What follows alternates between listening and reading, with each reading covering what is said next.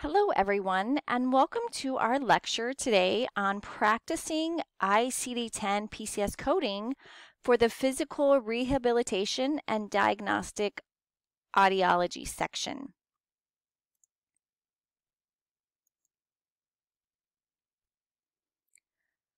We have our 7-character PCS code just like we are used to. The codes from this section will start with character F. So the codes that we would be coding for physical rehabilitation and diagnostic audiology would be from long-term care acute hospitals, inpatient rehab units, as these codes can impact the MSDRG. So the second and third characters are kind of what we're used to. Our section would be if it's rehabilitation or diagnostic audiology for our second character. And then our third characters are not root operations. Again, they're root types. Here are some of the choices: activities of daily living assessment, activities of daily living treatment, caregiver training, cochlear implant treatment, device fitting, hearing assessment, hearing aid assessment, hearing treatment, motor treatment, speech assessment, speech treatment, vestibular assessment, or vestibular treatment. One thing to note is when we're coding the fitting of a device, this would be like a splint or a brace, and we're only going to code these in the rehabilitation setting.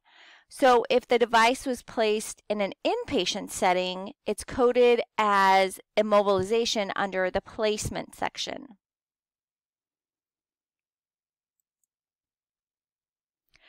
Now, characters 4, 5, 6, and 7 are again pretty much what we're used to. The fourth character is divided by the body system region. So is it neurological, circulatory, respiratory?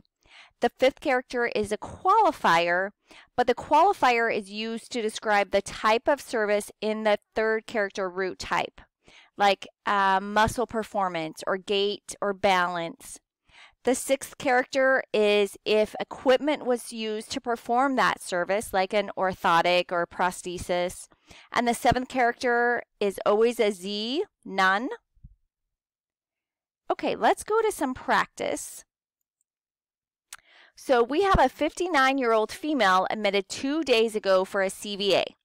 The physician ordered speech therapy for her residual aphasia. Speech therapy saw the patient and assisted the patient with learning to communicate via a communication board.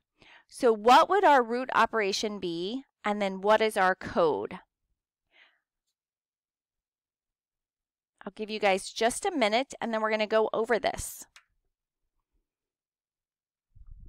Make sure and have your PCS book handy so we can look this up together.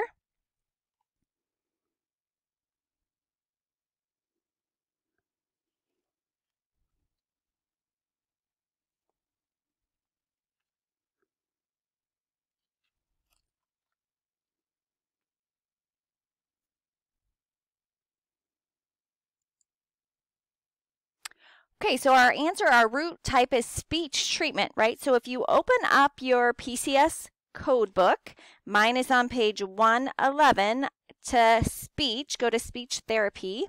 So go to the S in your PCS index, and once you get to speech treatment, you'll see F06. So we're going to flip to F06, which is on page 790 and 791 in my book.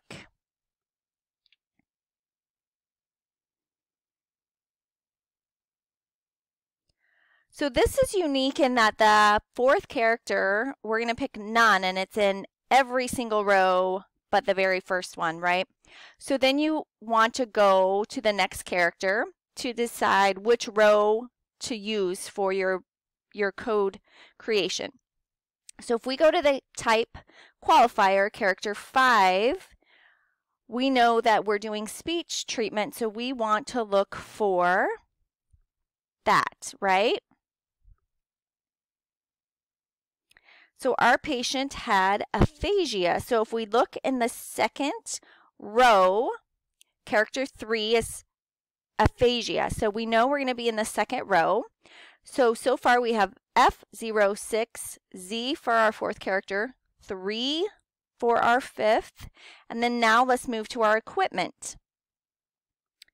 If we go back to our scenario, we used a communication board. So we're going to pick the M, augmentative or alternative communication, and then our seventh character is Z. So our code is F06Z3MZ. Okay, let's go to another practice.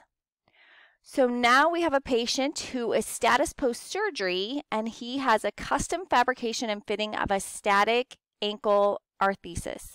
So what is our root type, and then what is our code? Again, I'll give you a minute, and then we're going to go over this as a group.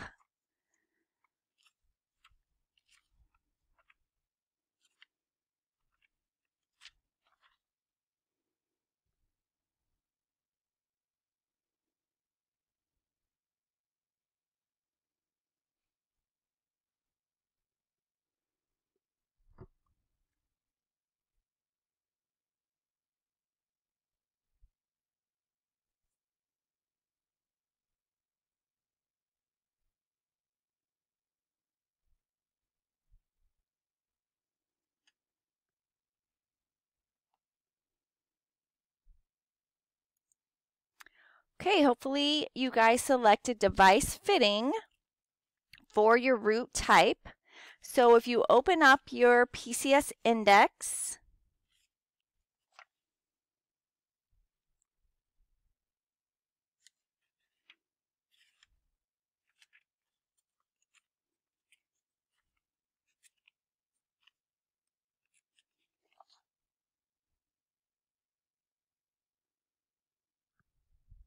to page 63 is where we want to go, to fitting, and then we pick device fitting under that.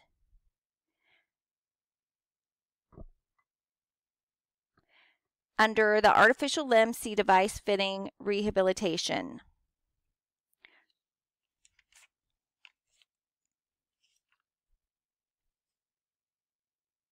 So then if we flip to device fitting, page 45, under D, device fitting, it gives us F0DZ. So now let's flip to that table, F0DZ.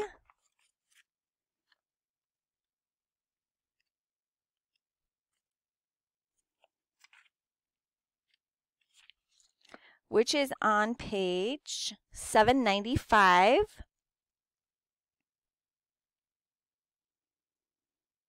So now we need to pick our qualifier for character 5. And we're going to pick 7 for the orthosis. And it was static. So we're going to make sure that we pick static, not dynamic. Character 6 is going to be orthosis again. And then character 7 is Z for none. So our code is F0DZ7EZ.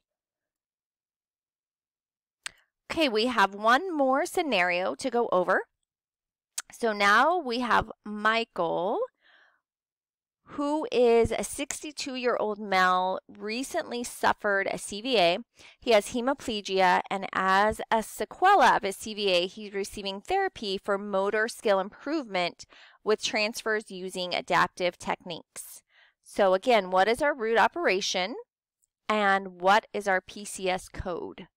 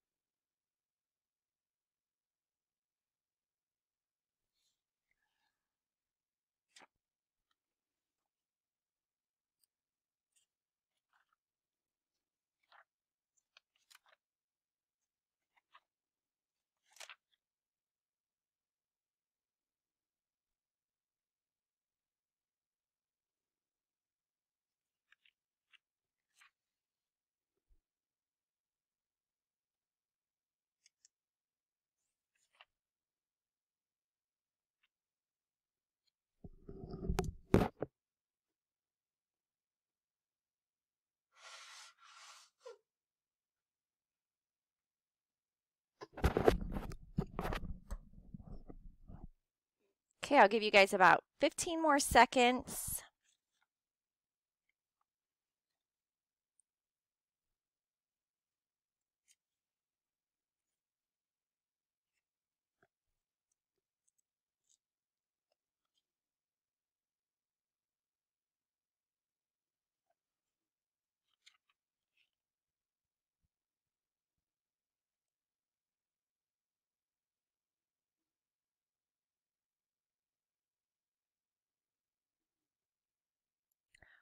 Okay, hopefully you guys picked F07Z8FZ. So our root type was motor treatment. So if we look that up, page 79, we get F07. So again, motor treatment F07.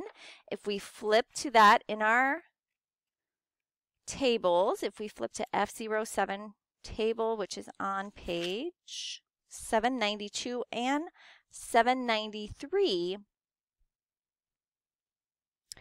we need to decide which row to use.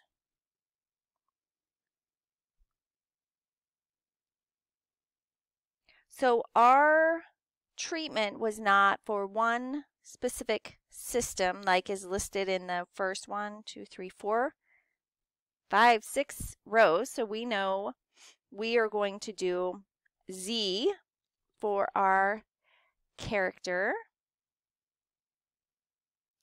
4, and then we need to determine which Z row we're going to use. So let's look at the choices in character 5.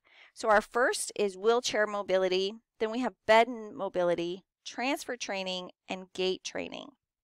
So if we go back to our scenario, he's receiving therapy for motor skill improvement with transfers. So we know we're going to use 8, which is in the 6th row on page 793, the table F07, and then our 4th character is Z. We're using the row where 8 is our 5th character.